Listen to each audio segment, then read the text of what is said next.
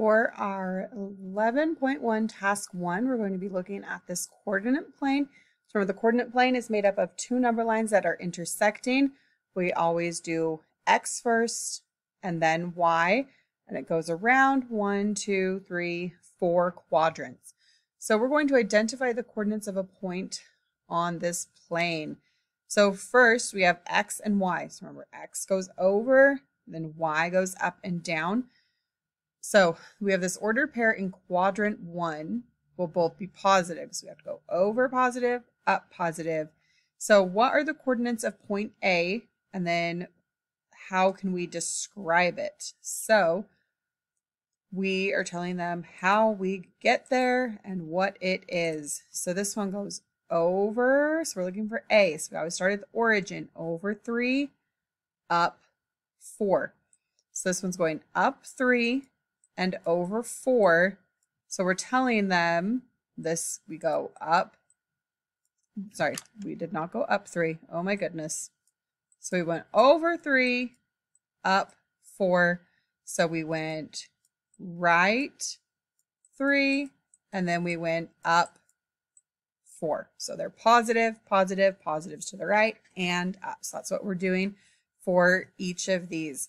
So look at quadrant 2. What values can the x coordinate of an ordered pair in this quadrant have? So x, it wants to know what are all these x's to get to quadrant 2. They all have to be negative on your x.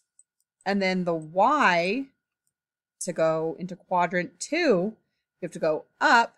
So x is going to be negative and y is going to be positive to get into quadrant 2. Okay, now quadrant 3, it wants to, same thing as 2. It wants to know how are we getting there? What will the values of x be? What will the values of y be? So to get to quadrant 3, which is where C is, we have to go negative. So x again will be negative. And then to go down on the number line, also y will be negative as well.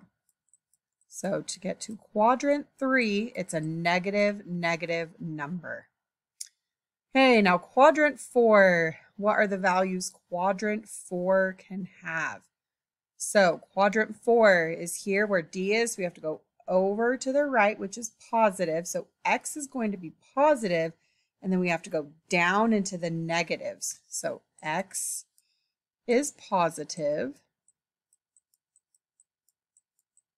and y is, well, not negative, how about negative? So y is negative to get to quadrant 4.